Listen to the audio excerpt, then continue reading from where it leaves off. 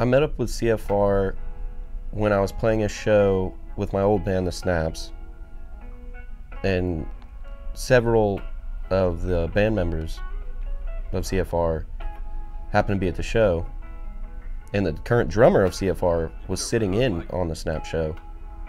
So they just, I guess, liked my playing and wanted to see if I was willing to join. Going into CFR was pretty interesting because these were people that I didn't know at all. I had a friend, his name's Stuart Ottersberg.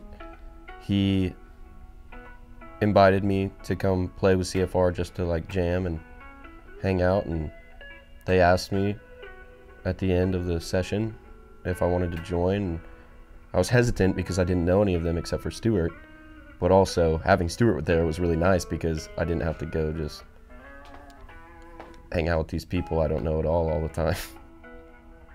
The music we make as a band is pretty varied. Mike likes a lot of the same stuff that I do, but he really is like he's obsessed with music, so he loves everything. He likes punk rock, he likes alternative, he likes singer-songwriter stuff, he likes blues, he likes metal, he likes everything. So his taste is pretty universal. Josue and Elias are both from Mexico, so they have a lot of Latin music influence. So that kind of finds its way into our music and shakes things up a bit.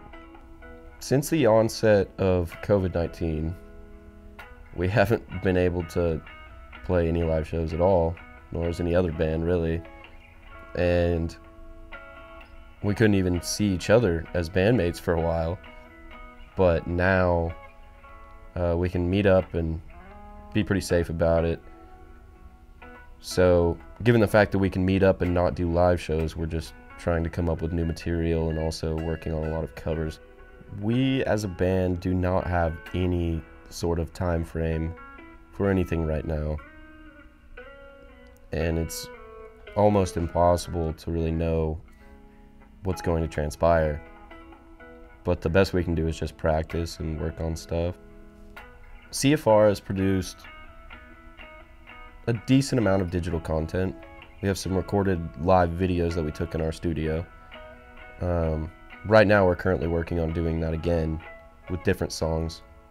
My favorite song to play as the guitar player of CFR, as the lead guitar player of CFR, is a song called Miss Velvet. It's a slow blues song,